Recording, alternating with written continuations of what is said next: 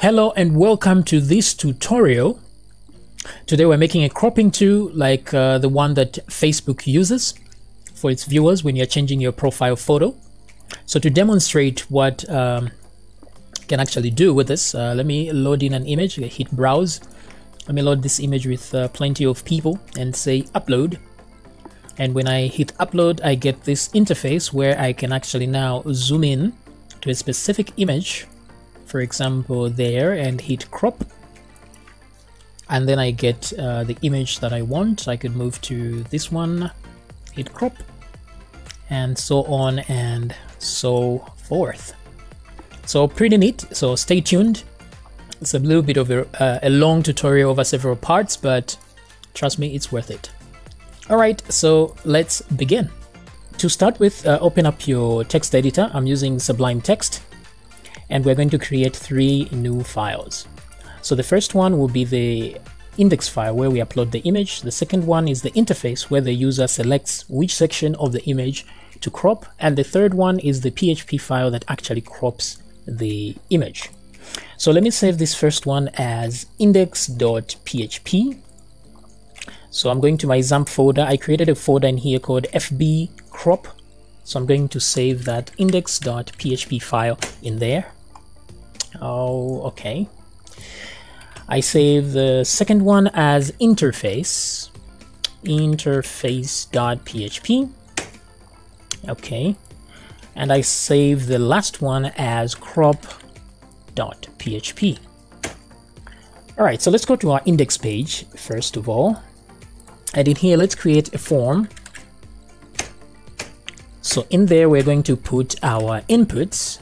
So let's start with the input of type file. And I'm going to name it file as well, just for simplicity's sake.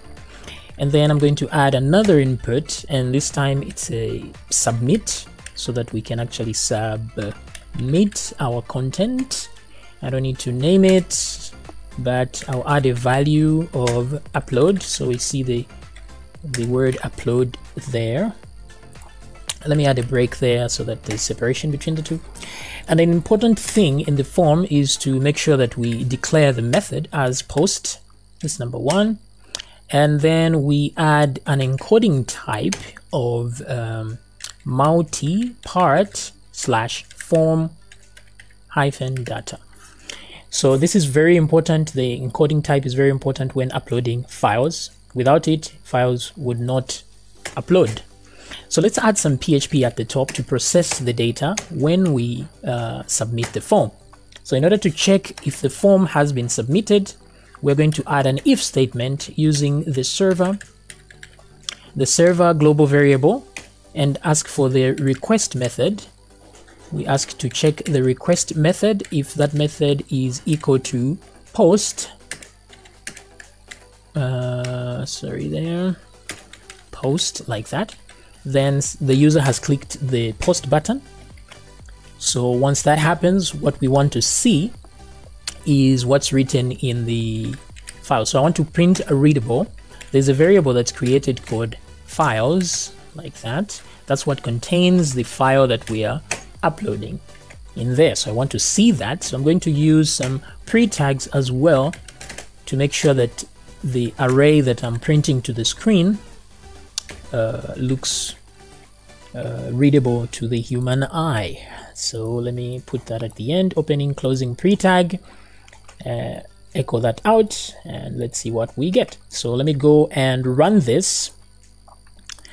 So I'm going to type localhost fb crop and index.php.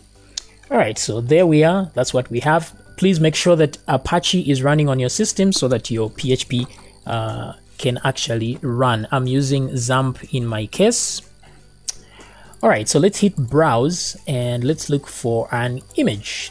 So I want an image with people in it. I think I have one here in one of these folders. So let me go down. There's a particular image I'm looking for, this one, and I hit upload.